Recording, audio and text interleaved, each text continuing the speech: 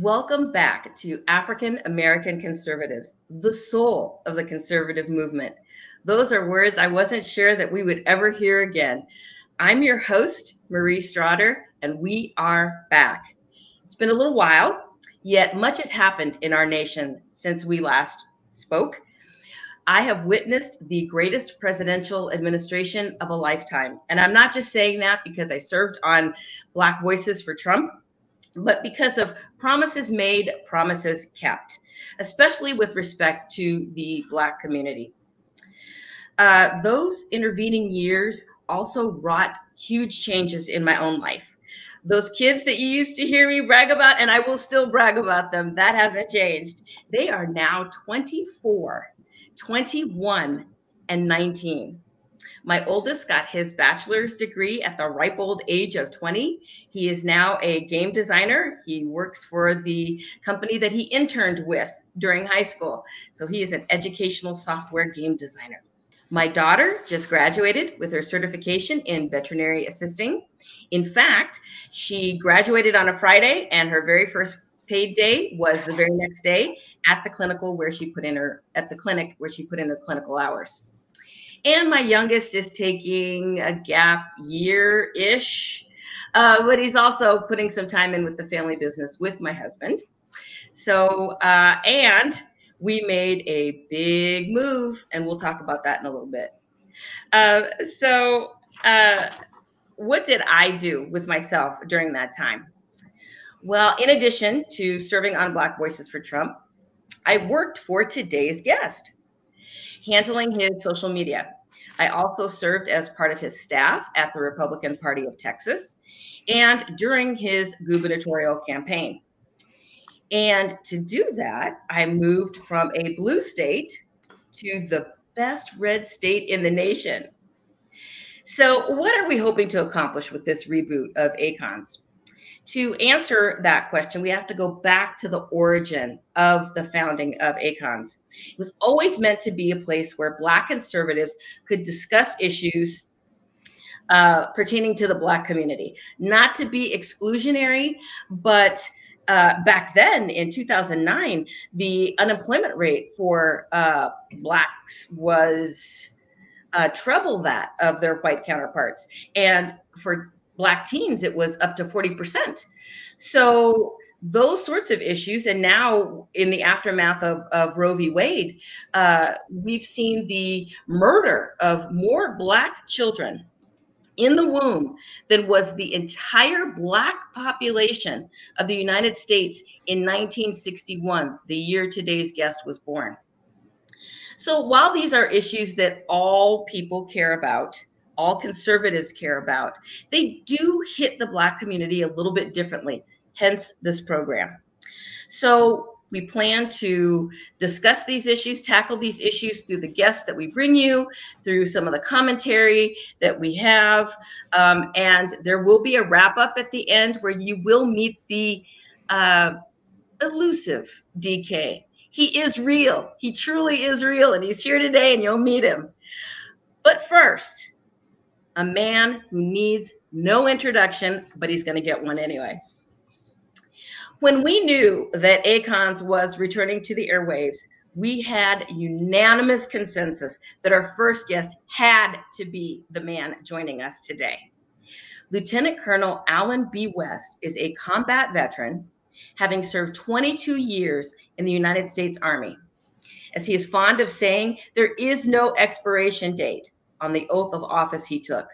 So he has since served the longest running constitutional republic in the world has ever known, by first serving in the United States House of Representatives from Florida, then as chair of the Republican Party of Texas, a gubernatorial candidate for Texas, where he now resides, and is currently the executive director of the American Constitutional Rights Union, or ACRU. He has a new podcast, Steadfast and Loyal, a social media following of over 4 million, and an adorable grandson, Jackson, who is poised to overtake him online.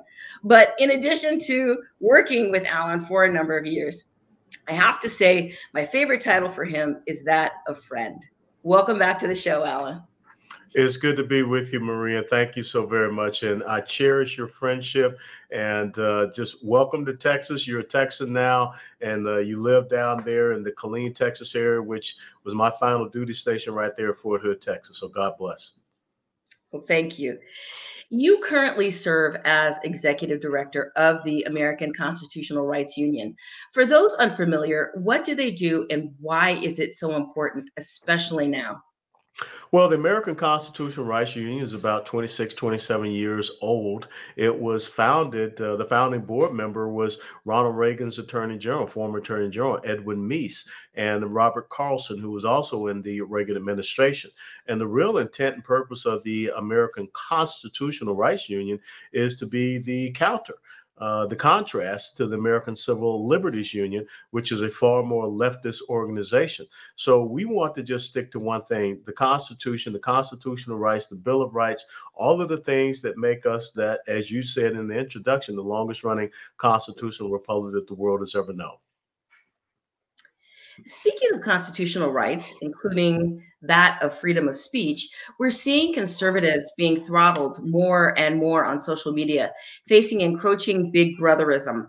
We saw that recently with the permanent ban of the conservative page Libs of TikTok. Speaking of TikTok, they censored you for the crime of going viral with comments about the raid on Mar-a-Lago. What can be done from both a policy perspective and a practical one? Well, I think one of the things from a policy perspective, the Republican Party should speak about this and address this as their platform if they, upon achieving a majority in the House and the Senate, with the title and the restrictions. And just forgot the exact number, but the thing that has the protections for a lot of these social media companies, because we should not have a White House that is coordinating with a private sector social media company, Twitter, to suppress and censor the speech and the voices and the expressions of American people. That's unconstitutional. And I think also, on the other hand, from that, we need to have more conservatives that are out there banding together with their resources and creating more conservative-based platforms where you don't see that censorship and you don't see that fascist activity in nature. So I think from a policy perspective, the Republicans have to make this one of their key tenets upon taking a majority. And I think also from a private sector, we need to have more options out there for conservatives to make sure that their voices are heard. You recently noted the 1 year anniversary of the American withdrawal from Afghanistan by stating, quote, "We put back in power as the United States of America the exact same people, the militant radical Islamists, the terrorists known as the Taliban, and now we're allowing them to thrive. All of the things that we worked so hard for, the rights, the freedoms, and privileges, especially for women and little girls, to be able to go to school. That's now gone in the twinkling of an eye," end quote. Would we have been better served by an indefinite continuing engagement in Afghanistan, a position advocated for by many Republicans, despite our apparent inability or unwillingness to eliminate the Taliban? Or was it the way that we withdrew that created what you call a debacle? Well, the way that we withdrew was absolutely unconscionable, and it was a debacle from the strategic, operational, and tactical level. I think the thing that we have to understand is what is our strategic goal and objective, and no one really talked about that. It wasn't just to go in there and make sure that Osama bin Laden was killed and we got rid of Al Qaeda. The intent should have been to make sure that Afghanistan can never be used as a base of operation for the launching of Islamic terrorist operations, jihadist operations. And so what we did by allowing the exact same people who brought Al Qaeda in the first place to be put right back in power. And oh, by the way, look what happened. We just recently had a drone strike and quote unquote kill Ahmad Zawahiri, who was the #1 guy of Al Qaeda. So obviously we did not achieve that strategic objective. So the thing that we should have done, and with a small force of, probably less than 5,000, we could have made sure that we maintain the cleansing of Afghanistan from being used as a terrorist base and a terrorist sanctuary. The fact that we left $80 billion of military equipment which basically enabled the Taliban overnight to become, I think, the 22nd or 23rd largest air force in the world. That's unbelievable. The fact that 13 Americans lost their lives there because they were put in a strategically and tactically untenable position there at the Hamid Karzai International Airport, a place that I know very well since I spent 2.5 years in Afghanistan. No one has been held accountable. No one has been held accountable for that abhorrent decision. So now we see that Al Qaeda is right back in there, being hosted by the Taliban, since we put the same people back in charge. The Haqqani Network is part of the new Afghanistan Taliban government. And we also know that ISIS has a footprint now in Afghanistan as well. So this was a very dumb decision. Absolutely. And I was going to follow up with the drone strike, but you covered that. So we'll go on to the next one. Mayra Flores flipped Texas's CD-34 and became the first Mexican-born congresswoman. As someone who is the former chair of the Republican Party of Texas and was the first Black congressman from Florida since Reconstruction, what are your thoughts on the GOP's engagement with candidates like Representative Flores and others, both Texas and nationally? Well, that was one of the things that I wanted to focus on, as you well know, Marie, because you were part of our social media and communications wing for the Republican Party of Texas. In 2020, it wasn't about chasing the left and going into the suburbs. I wanted to say, let's go and engage where the left thinks they're strongest, down the Rio Grande Valley in the urban population centers, and let's counter their message there. Let's go on offense and not defense. And I remember meeting with Mayra Flores when she was just a local activist down there in South Texas, and saying, yes, if you have it within your heart to run for Congress, you should run for Congress. And look, now she's a member of Congress, and I think she'll still win that seat coming up in November. And I think that Monica de la Cruz Hernandez will win her race, and we may pick up another seat with a Hispanic female down there. Why? Because when you engage with people and you talk about the commonality of principles and values, not just showing up right before an election, that's outreach. I want to see more of that engagement, and that's what we were successful in doing, is bringing to the Hispanic community in South Texas these issues and letting them know that you believe in the Judeo-Christian faith heritage. You believe in strong families, better economic and educational opportunities for your children. You don't want to see open borders because you know about the crime and criminality that comes along with that. And you believe in service to our country, and you believe in free market enterprise that allows you to have your great success of small businesses. And when you talk in those terms, that policy engagement, those principle engagement, the value engagement, then you win people over to your side. And that would be my message to the Republican Party all across the United States of America.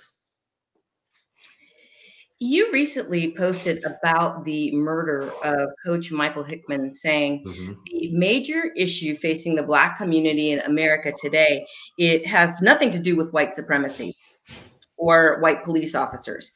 The preeminent issue is Black on Black violence, end quote. Practically speaking, how do we as a community begin that dialogue and process, given how factionalized we are? Well, first of all, we got to reject these insidious organizations like a Black Lives Matter, because, which Black Lives Matter to them? Only the lives that they can use for political advancement, because no one's talking about Michael Hickman. I mean, here is a model citizen in South Dallas, Lancaster, Texas, was a running back at the University of North Texas. He was a Little League football coach, and a Little League football coach gets shot in front of his 9-year-old son at a practice scrimmage. You got to be kidding me. I mean, this should be front page all over the place. This should be something that outrages every single person in the Black community from Lancaster, Texas, across the country. But yet you're not hearing anything about it. ESPN is not talking about it. And what's even worse, Marie, is that Michael Hickman's sister, who was a star athlete at Texas Southern University, a PE coach, a year prior, she was shot and killed. So here is a family that had fine, upstanding individuals that had athletic careers that were giving back to their community. They're dead. And think about the scarring on that 9-year-old son who saw his father, his football coach, shot to death right in front of him. And when you look at the Talib brothers, one of whom was a former NFL player who has a serious criminal history, this is the issue that we need to be talking about: the black on black crime, the fatherlessness that is out there, the lack of discipline, the fact that people are going to get so upset about a Pop Warner football scrimmage game that they're going to take out a gun and shoot someone over that. We have got to do better in our community, because we are the ones that are killing ourselves off. Not just the fact that we're murdering our unborn in the womb, we're killing ourselves every single day. We've been stuck on 12 to 13% of the population in the United States of America for quite some time. And that should be something that really concerns people in the Black community. So you would use that maybe as a jumping off point to start talking about some of these issues within our community. Well, just not that. I think that this should be the high point of saying, come on. I mean, we see it every single weekend in Chicago, Detroit, Washington, D.C., Dallas, Atlanta, all the major urban population centers. But when you read about this story of a fine, upstanding person that's a little league football coach that is gunned down in front of his 9-year-old son over a football scrimmage, that's what we call a timeout on the field. And we stop listening to these, partisan ideologue voices like the avowed Marxists of Black Lives Matter, and start talking about all the Black lives that must matter, all the lives, period, that should matter. People know you as a military man. They know you as a serious guy. They don't really know the side of you that I know. And no one brings that out better than one Jackson Bernard Durden. So I just wanted to ask you about your grandson. What dimension has being a grandparent brought to your life and Angela's life? Yeah. Well, you can see right over my shoulder there, that's the picture of me and Jackson, and he's just a joy. Being a parent is one thing. Being a grandparent is something completely different, because now you're talking about that future generation. And when I look at this country, when I look at all the hopes and aspirations and dreams I have for him, that's why I fight so hard. And he just is just a joy for all of us. And to be able to, have nighttime pool time with him and let him get out there and blow bubbles. And he's starting to learn how to kick and get around in the pool very well at just 15 months. It's fantastic. Now, he's a little mischievous rascal as well, but I love him to death. And I think that he has really taken my love of this country to another level, because this is part of my legacy that I'll pass on. If you're just joining us, our guest today has been Lieutenant Colonel Allen West. Allen, we thank you for being with us today. You've got a new podcast, Steadfast and Loyal. Mm-hmm. Tell us about that, and tell us where we can find it online. Well, the Steadfast and Loyal, Spotify, YouTube, all those, places. It's so important that we inform, educate, and activate people to be better citizens in this constitutional republic. I don't want to be a subject. But when you are, basically keeping yourself in the dark and you are being deceived, you will become a subject. You'll be led around by your nose. And so what we want to do is to bring to you critical topics, critical thinkers that are out there that can inspire you, but put the information in your kit bag so that you can go out there and make the right decisions as far as the local, state, and federal elected positions that you are voting for, because that's what we really need to have happen. I think that a lot of people are learning when you look at our school board races, how important they are. And you've heard me say many times, the most important elected position in the United States of America is school board. Now we know why. So we want to continue to educate, inform, and activate people and elevate their cognizance of a lot of things that are going on. So it's all about sharing thoughts, perspectives, and insights. I'll be very honest, it's from a Christian, constitutional, conservative perspective. And why is that? Because that's the foundation of this constitutional republic. Excellent. Thank you so much for being our guest today. My pleasure. My pleasure. And it's so great to have African-American conservatives back. You and I go back probably about 12 or 13 years. And this is just a powerful platform. And I'm glad to see it back. Well, thank you. Appreciate it very much. And thanks for being our first guest. You got it. God bless. Take care, Marie. Take care. So now we're going to deconstruct a little bit of that conversation with DK, who is my co-blogger, co-founder of African American Conservatives. He is the passion behind our Facebook discussions and a Twitterer extraordinaire. So DK, come on in and let's chat for a little bit. How are you? Batman gear. That was a great interview. Well, thank you. Thank you. We tend to have some pretty good collaborations. So for those of you who have not met DK, he is really, truly the brilliance behind ACONS. He does a lot of the research, does a lot of the booking of the guests. So he is, you may see my face, but it really is his hard work that is the thrust behind this show.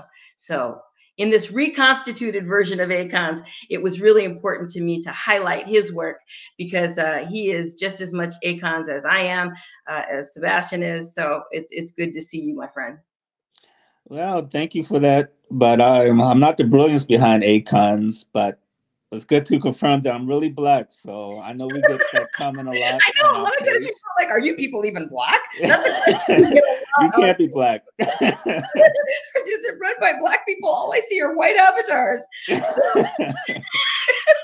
kind of an inside joke, but I mean, it really does happen a lot on we're really Black. Yeah. It really is crazy. So, in hearing Colonel West talk about Black on Black violence and some of the stuff in our community, how do we kickstart that conversation, DK?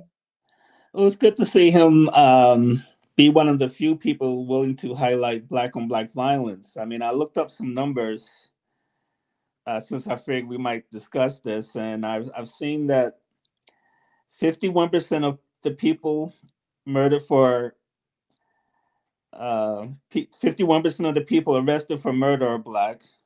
27% of the people arrested for rape are Black, and 33% of the people arrested for robberies are Black.